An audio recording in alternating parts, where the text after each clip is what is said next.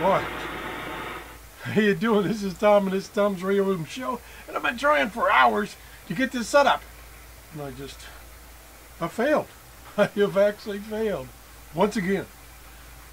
Anyway, what I wanted to show you is this MFJ-1040C transceiver preselector that Richard at MFJ sent me for review. And ideally what I wanted is to find a weak station and put the preselector in and out of the circuit between the radio, the Grundig 800, and my antenna, which is the OCF HF antenna that Tim sent me. My vertical MFJ 31-foot antenna, the cable for it is still hooked up to that J pole, so that I can't use that antenna this morning. Anyway, it's 7:25 a.m. here in Clearwater, Florida, and the band conditions are just absolutely terrible. I mean, in the toilet for shortwave. The solar flux index, I checked this morning, is 67. You want it to be above 100 at 67. Well, it's been running down in low in 60s for months. A previous show indicated that it should be better tomorrow and Sunday. So there is hope. But I wanted to do this demonstration of this preselector. What I was trying to set up is to receive a known weak signal and see the improvement that the preselector would do. I'm going to just quickly try to show you that, and then I'm going to talk about the preselector and what it is. So the preselector is on right now, meaning it's in the circuit between the Grundig receiver and the antenna. So let's turn the volume back up. Terrible. A lot of noise. Now, the preselector is on, and we tune it to the tuning knob here. It has peaked up. Now let me turn it off. Now when you turn the power off, it takes it out of the circuit. And I don't know. The signal is so bad. Let's try it again. I'll turn it back on. I'll let you listen.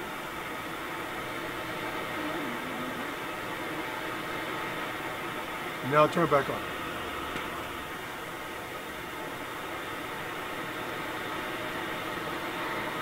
It is so bad.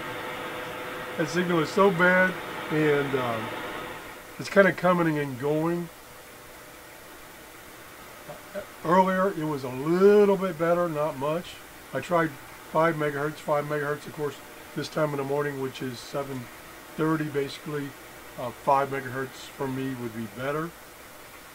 So I can't really illustrate how the preselector helps. It does help. And one of the big things, let me turn this, there we go. One of the big things it helps with, and it won't help this setup because Big Bertha here is a great radio. She does not tolerate bleed over. As you've seen in some of the other videos I've done with inexpensive radios, portable radios, some of them really suffer from bleed over. And what I mean by bleed over is I have several very strong medium wave stations. One that's only like 5 miles from me. And they're pumping out the power. It's a newer station. And it just, on those cheap radios, it bleeds all over the shortwave band. It makes the radio on shortwave unusable. Well, this would help, because it's going to tune and just let those frequencies that you want in. Now, that's one test I could set up, which I probably do in the future, is I'll set this up with one of those radios that suffers from bleed over from medium wave. I'll have to go back to my videos and see which ones they were. So that's one thing that this thing does. Also, as I said before, it does have an amplifier, so it does amplify the signal. I think the documentation says it will amplify up to 20 dB, which is a huge amount. And it has two knobs here for tuning. One is you select the band. Now, we're talking about shortwave here. We're talking about 1 megahertz to 54 megahertz. So it will also work up to 6 meter band for amateur radio operators. And then once you do that, then you use this knob here to fine tune the preselector to only allow the signals you want to come in. And then this switch, this knob, which I will not use, is if you have this connected to your transceiver and you're going to transmit. This adds in a delay so that your receiver doesn't, or your transmitter doesn't get out while your receiver is still connected. Like I said, I'm not going to use that, so I don't know that much about it. Just an extra feature. And down here we have 1, 2, 3, 4 buttons. Let me zoom in. That might help. You're probably saying, gosh, Tom, I can't see anything. Okay, let's zoom in. We'll move the camera over. That's max zoom in this resolution. So we have 4 buttons down here. The first button is attenuator on and off. So you can put in an attenuation in case your signal is too strong. Say you have a station that's just too strong even without any amplification. Now the amplification you can control with this knob here marked gain. The next one is antenna 1 and 2. So you can hook up 2 antennas to this. So in addition to a preselector, in addition to a amplifier, it's an antenna switch. And this button here is you can hook up 2 radios. So you can have 2 different radios and 2 different antennas and switch back and forth. This will be great for me especially when I'm testing multiple antennas or multiple radios. I can easily switch back and forth. Ideal. And then this over here is the power button. Let me turn it off, and there's a little light here that just went off. On, off. Okay, so that's the front. And now if we dare, we'll try to turn this very carefully. I don't know how far I can get. So here is the 2 connections. You can't see the back one. There's 2 connections there for antennas. So you can hook up 2 antennas. They're SO259s. And then here's 2 for 2 radios you can hook up. Look at that mosquito coming in here and bothering me. Go away, you mosquito. And then here is the power connection. You have to provide power. They provide the cable, but they don't provide an adapter. You have to buy the adapter separately. I'm using my lab supply. It uses 9 to 12 volts. So you could actually power it off of a 9-volt battery or 12-volt battery, whatever. And then this is the relay connection to go to your transceiver if you're going to hook up a transceiver with this setup. Like I say, I'm going to use it for receiving it only, so I'm not going to go into that. So, like I say, if nothing else, it makes a great antenna switch.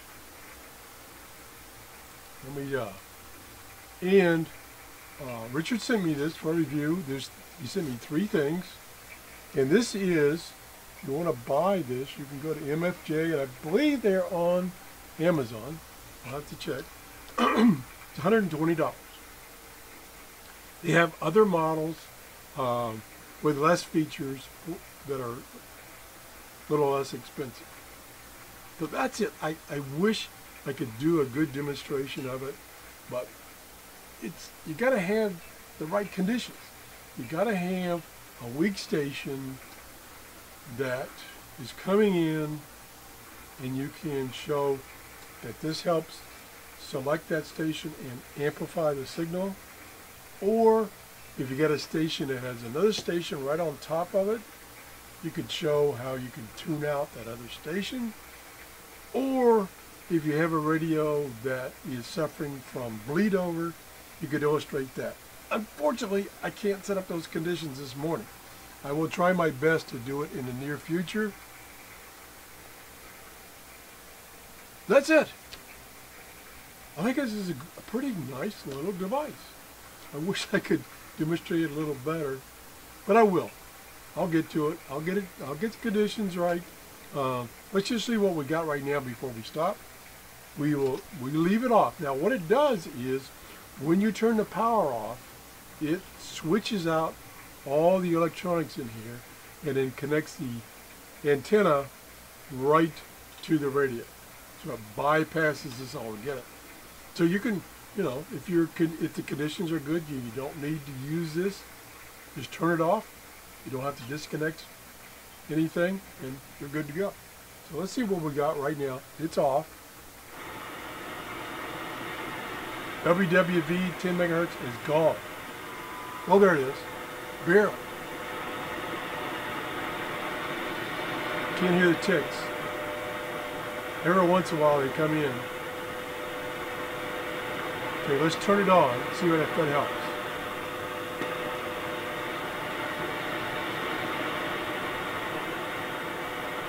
It helps, but the problem is the signal is so weak and down below the noise floor that when you turn this on and you're using the amplifier, it increases the noise too, so it doesn't help. Now I don't have the gain all the way up. Let me turn the gain, it's about halfway. So it's on, let me turn the volume back up.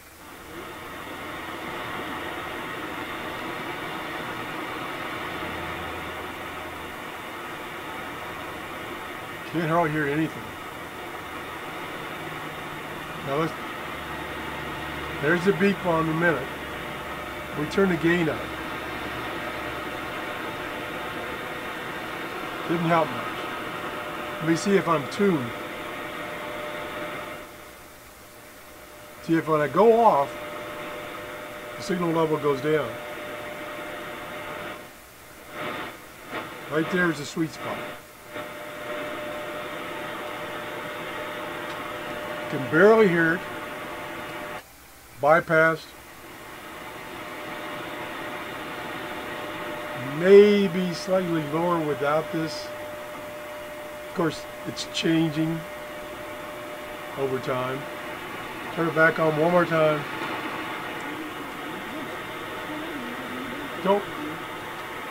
That's not a good example because the signal is so bad and the conditions right now are so bad, and I'm just hoping this weekend, as the doctor indicated, things will improve. I think that's what my doctor told me last time I went to see her. Tom, things will improve. Yeah, that's what she said. Anyway, I'm talking about the doctor who does the solar weather analysis. That's it. If you enjoyed the show, please give me a thumbs up. I'm sorry. I will try to set up a condition where I can really illustrate this thing working. Have a great day. Bye-bye.